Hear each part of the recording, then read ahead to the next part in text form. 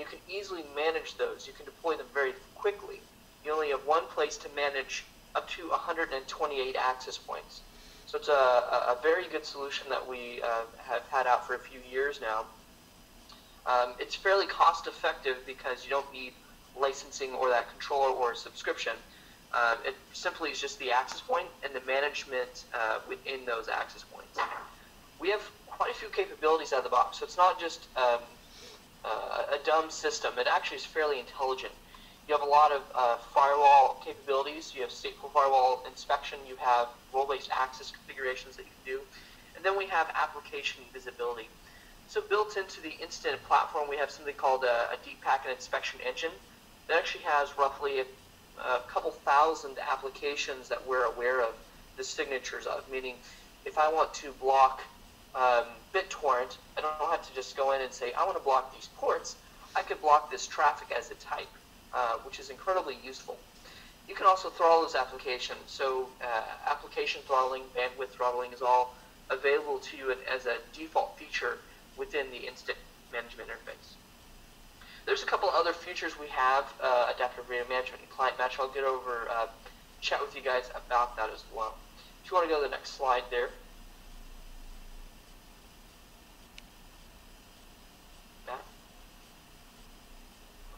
Or if you, yeah, thank you. So this is actually how you would configure it out of the box. So let's say you get a shipment out of the box, you get a few instant access points. This is actually how it's configured. You pull the first one out of the box. The first one that boots up first becomes the virtual controller. In the boot process, they look for a virtual controller. And if they don't find one, they just elect themselves and become the virtual controller. Subsequent access points that you boot up, in the boot process, they look for that virtual controller. If they find it, they actually marry themselves to that and they join the cluster. So what's really cool is that the virtual controller actually acts as kind of that master access point. It actually doesn't, even though it's listed here, it actually doesn't perform full controller and firewall functions on its own. It actually simply has the database of information, and it actually manages kind of that management traffic. So each independent access point will manage its own firewall policies and enforce those. However, you configure them from the virtual controller. So it's incredibly simple and easy to configure. And down below there, you'll see it says network survivability. What's really cool about Instant is, let's say we launch up 50 access points. If your virtual controller got disconnected or was down for whatever reason, the next one that adds to uptime elects itself as the virtual controller by default. So you can have 50 APs go down to a single AP and still have a virtual controller. Any one of the APs can act as that master access point. Go to the next slide, please. Let me chat with you about a specific feature, a sub-feature of our adaptive radio management ARM, and that is client match. This is an Aruba kind of only feature, and what this does, it resolves that sticky client problem. You may have experienced it where you have a client that really should go to another access point, but it's stuck on one that may be initially connected to. So let's say, for instance, I go to our partner's office for the day and I work out of there. Let's say I have my mobile device in my pocket, and as soon as I walked in the door, maybe it connected to the access point near their front desk. And as I walk along the office, maybe they put me in the warehouse to work for the rest of the day in a little, cold cubicle or something. Well, my access point, my client device, my mobile phone, sometimes it can be kind of dumb, and it might still be connected to that access point I was initially connecting to when I first walked in. But the reality is it's better suited for the one that's right above me. And I have a problem called sticky client problem. So how the Aruba Client Match works is it will detect all the clients to see where they're located at. Is there a better AP they're better suited for? And what we'll do is it'll make the access point I'm connected to look less attractive and make the access point I ought to be connected to look more attractive. So what's really cool is it will enhance your end-user experience by forcing clients to go to a better suited access point, which is really cool. Also, inherently, if you're on a real-time VoIP call, it doesn't force you to move to another access point. If you're connected and your client doesn't move, it doesn't force you to move because that would be a disconnection from your VoIP phone call. So it automatically detects real-time traffic, which is pretty cool. Next slide there, Matt.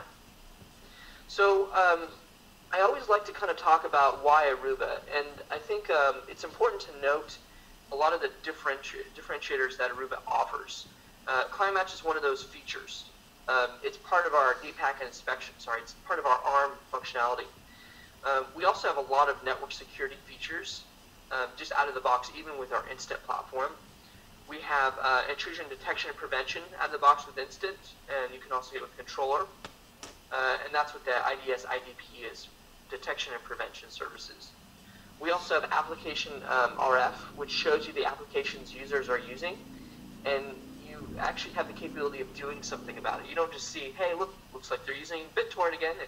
It's more about you being able to do role-based access and deny access or enhance access or limit access to certain kinds of applications. And then we have what's listed there is Enterprise Access Control List. So if you look at a lot of management interfaces from our competitors, you're going to notice there's quite a bit of a lack of not only the number of applications, but how you can implement an access list, a policy list of what resource restrictions or enhancements you can have. We have quite a few capabilities, even in our Instant management interface. And then kind of that last one I kind of noted there, the Client Match is actually a sub-feature of Adaptive Radio Management. What that means for you is ease of configuration and end-user quality experience. What I mean by that is Adaptive Radio Management will automatically detect all the access points and turn up and down the power levels of all the APs in its own network, as well as it will automatically adjust the channels they're on. Because if everyone's on the same channel, it's going to cause interference, and it's going to be a bad end-user experience. So Adaptive Radio Management ensures that everyone has a great experience by adjusting power levels of the APs and adjusting the channels accordingly, and also ensuring things like Client Match are enabled to ensure APs are associated with the right clients. Go ahead and if you want to go to the next slide there. So as I mentioned briefly earlier, there's multiple platforms that Aruba has. Instant is just one of a few of them. So Instant is that standalone where you have a controllerless environment where you have an AP acting as a master, if you will, and you have subsequent APs as kind of children in that environment. Any one of those could become the master at any moment if needed. That's our Instant management. We have Aruba Central. This is our cloud subscription model.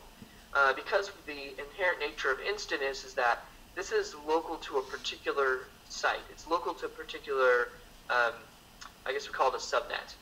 So since it's local and small, if you wanted to manage multiple locations in a single pane of glass, Aruba Central is potentially something you'd want to get. Because Aruba Central allows you to have multiple locations managed in one site. And that is all subscription-based. So that's our cloud offering. And then Aruba OS. That is our traditional classic model. Matt showed you that list of all those Fortune 500 companies and other organizations. Most of those are going to use Aruba OS. The reason people go with the controller-based solution is because it scales, has a lot of really nitty-gritty features. And so you can have your AP span multiple networks. You can even have what are called remote access points that are maybe in your home and do a teleworker solution using this, as well as just on-site campus access points. With Instant, as I mentioned earlier, you can grow that up to 128 access points per cluster. With Aruba OS, you have thousands of access points across hundreds of locations.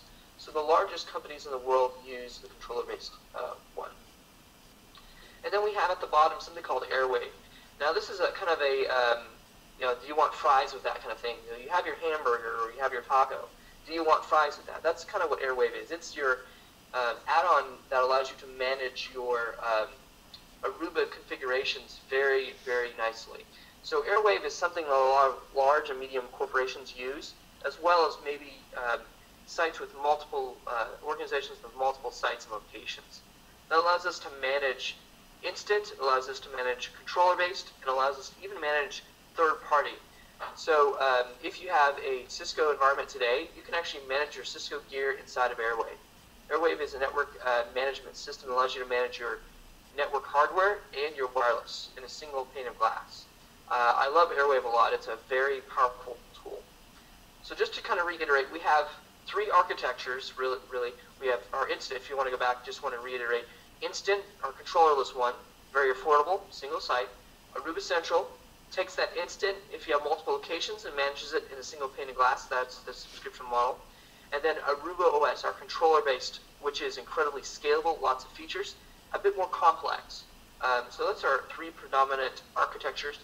And then below we have Airwave, which is our management tool, one ring to rule the wall, if you will, one management interface to rule your controller, instant, and third-party systems. Next slide. And then let's take a look kind of at our portfolio of our hardware. I'll kind of describe where these generally fit. So starting at the top left, we have our outdoor access points, our 270 series. These are really geared towards obviously being used in outdoor or maybe extreme environments. So it could be for maybe freezers indoor or something like that, if you have that kind of environment, where they can withstand, I believe it's up down to -40 Fahrenheit. So it can withstand extreme temperatures. And they actually include limited lifetime warranties, which is unheard of for outdoor access points. It's not typical in the industry at all. In these, they can each handle, if you wanted to handle clients, roughly 100 to 125 clients each. The reality is these APs can handle more. However, that's kind of our logical limit of how many we would suggest you would support. In the middle there, at the top, we have our H models. That's our hospitality units. I really like these a lot because you can mount these horizontally. You can mount them on a desk or on a wall, like on a faceplate. And these also have additional ports so you can plug in other devices like a laptop or a VoIP phone. Going over on the top right, we have our new Wave 2 AC platform, and that is our 320 series. Everything else you'll see here, with the exception of just a couple of these models, is AC technology. And AC is kind of the latest iteration of Wi-Fi. It allows for up to 1.3 gigabit per second throughput. It is a very nice technology that we've had out for about 2 years, year and a half or so now. Wave 2 is the next version of AC, and that allows for more capacity, more throughput, and one feature called multi-user MIMO. What that allows you to do is have the access point radio talk to multiple clients at the same exact time. Whereas before, up to this point, you actually had to share the radio with multiple clients, and they were talking kind of one at a time, really fast, but one at a time. So the multi-user MIMO comes in to handle higher density users more than anything else. And then down below, we have our indoor access points, our 220, 210, and 200 series. You'll notice a trend here. We have kind of the O series, so 270, 220, 210. We actually have two submodels for each of those. So the 220 have as a 224, 225, 210 has 215, 214, 204, and 205 for the 200 series. The difference between the 204 and 205 is that the 5 model has a built-in omnidirectional antenna, whereas in the 4 it has a antenna that is external. So you can plug in external antennas to it for maybe point-to-point connectivity or covering a certain area. You'll kind of see there we have small, medium, and large there. So the smaller one can handle roughly 25 to 30 users. The 210 series is more geared towards 60 to 75, and the 220 series is more geared towards roughly around 100 users. So that's kind of the purpose behind each of those, is just a higher density. And with each of those, you get a higher number of users because of the memory and processing capabilities that we've put in each of those. In the middle there, we have something called remote access points. As I mentioned earlier, a controller can handle access points inside of the organization as well as even in folks' homes or remote. And so we've actually geared some of them to be inside someone's house. You'll see a list of them. The 205H there is, if you get a stand, essentially it can act as that as well. So I actually probably, over all these, I recommend the 205H. I have one of those myself. I love it. I can just put it on my desk, and it provides great Wi-Fi signal. Because the other access points you'll see here that next to it, the 220, 210, and 205 series, 200 series, those are geared to be mounted on a ceiling. So if you put them on a wall, they're not going to propagate RF nearly as well. So in the middle there, the 205H is what I would use for putting on a desk. Last but not least in our portfolio, we have controllers. We have two different series. We have our 7000 series and our 7200 series. The primary difference is capabilities of how many access points they can support. So with our 7000 series, we have a model that starts at 1680p, goes to 64, and the 1680p model is that one kind of on the top of that. Those other ones, there's that white one that looks like an access point. I actually have one of those myself. It's very small, very low powered, but it's great for that small branch or small location. Up above there's our 7200 series. Generally, people stack these to get a lot of density of users. So in stadiums like here, the Portland area, we have the Motor Center where the Trailblazers play, and you're going to see several 7200 series access points connected together, which is quite nice. Next slide, please.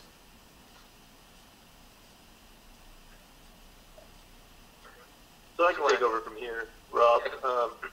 So with what we've been talking about, and with the Aruba solution, they allow you to do is to reimagine your typical workplace. So more open, collaborative, not so much tied to a standard cubicle farm. And these changes to workplace have real-world applications and actually monetary savings that can be accomplished. We have a couple anecdotes from some of our customers to sort of explain that further. So the first one would be the right-sized mobile-first connectivity could reduce your network costs of 75% by going wireless and cutting the cords. Save money by running less cabling, towering, and purchasing less switch ports. So Cardinal Health, in this case, they saved 75% cost on their network by going all wireless.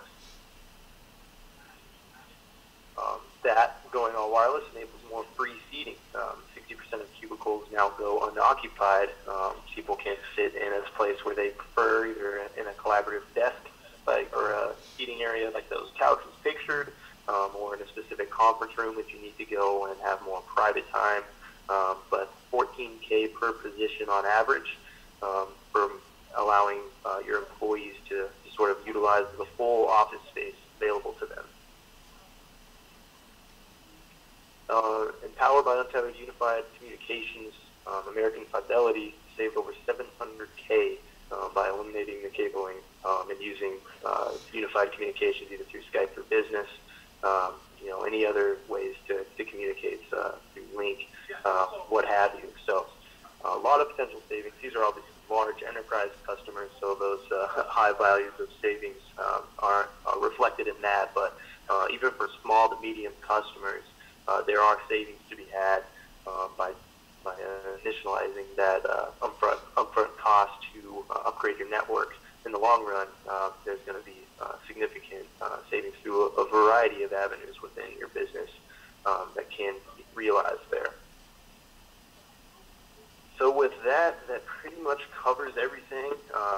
Robert and I are available if there are any questions on either piece or working towards digitalizing your workplace.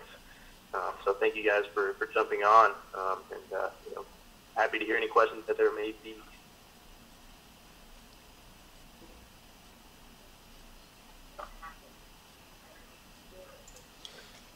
Hi, Matt. If there are no questions, that would be it. Hi, Matt. Rob, can you hear me? This is James.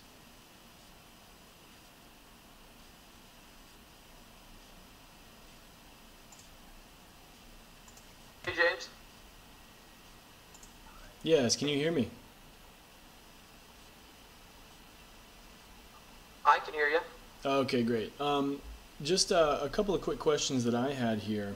You were mentioning that the virtual controller, when you set up a new access point, those new access points automatically recognize the virtual controller. What if I want to open up two clusters within the same workspace? How is that handled? Yeah, you could actually create two clusters. However, one of the only dilemmas is they wouldn't necessarily work well together. They might fight one another, so it's not generally recommended. However, you can do that. what you do is you configure them completely independently of one another, or create separate networks for them to join. And so if they're on separate subnets, then the reality is that you're not going to, they're not even going to see each other anyway. The only way they form a cluster is if they're on the same network, the same net LAN. Does that make sense? Yeah, it makes perfect sense. Thanks. And just one more question that I had for you then is, you mentioned in role-based access that you can limit the access in role-based access. And you mentioned, Correct. you can limit by application, and there's thousands of applications you can limit. Can you limit by device? So if somebody is using an iPhone versus a laptop, can that have a different set of rules? So you can do it per user or per user type or per role, but in just with kind of the basics of a controller and instant, you can't say iPhones have this. You might be able to finagle something with MAC addresses, saying if this is an Apple device, give them this role, something like that potentially.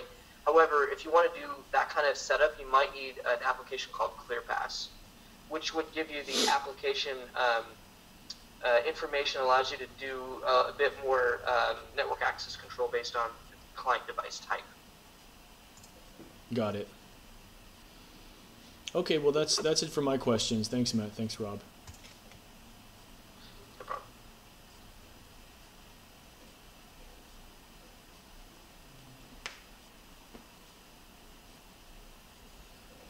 All right, if there are no other questions, I think that's it for us. So go ahead and end the meeting. And then, James, if anything comes up, feel free to reach out to myself, and we'll be able to answer any more questions that may come later.